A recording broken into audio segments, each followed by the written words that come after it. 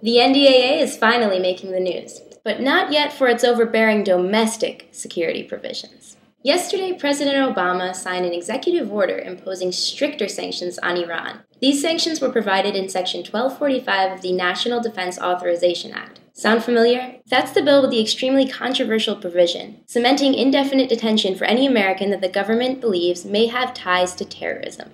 Side note, nobody really knows what terrorism means exactly. The debate on its definition is still ongoing, which means the government can use it however it wants for now. For a while now, the US and its allies have been asking Iran to please promise that they aren't making nuclear weapons with their nuclear energy facilities. Of course, we can still make them.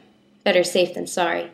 1995 was the first year that the United States imposed sanctions on Iran, deciding that any of their financial transactions that came through to the US would be rejected. But they found ways around. 17 years have passed and Iran has not budged. But thanks to the NDAA, the president can impose even stricter sanctions. Here's what Section 1245 says, basically.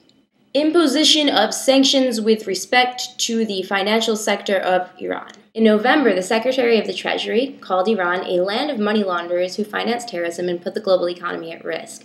Despite the sanctions, Iranian banks have found ways to hide their identities and sneak into financial transactions with the US. Instead of just refusing to do business with them, we're going to freeze their assets and hold on to anything that they might have left in our country. We have 60 days to do this from the day this bill is signed. We're going to start rejecting transactions that the president decides might be undercover Iranians trying to worm their way in. Oh, just a reminder, we're still under that 1995 sanction. Okay, so we can't prohibit all transactions with Iran. Food, medical supplies, and medicine are all okay. After 180 days, feel free to use this act to prohibit any kind of transactions with any country that's getting a little bit too friendly with Iran's petroleum reserves. Every 60 days after this act passes, the Energy and Treasury departments have to submit a report to Congress with the price and availability of oil from all the countries other than Iran. 90 days after the act passes, and every 180 days after that, the president will decide, based on the reports, if we can stop buying oil from Iran or from countries that get their oil from Iran. The president is required to diplomatically convince other countries to try and stop buying oil from Iran, too.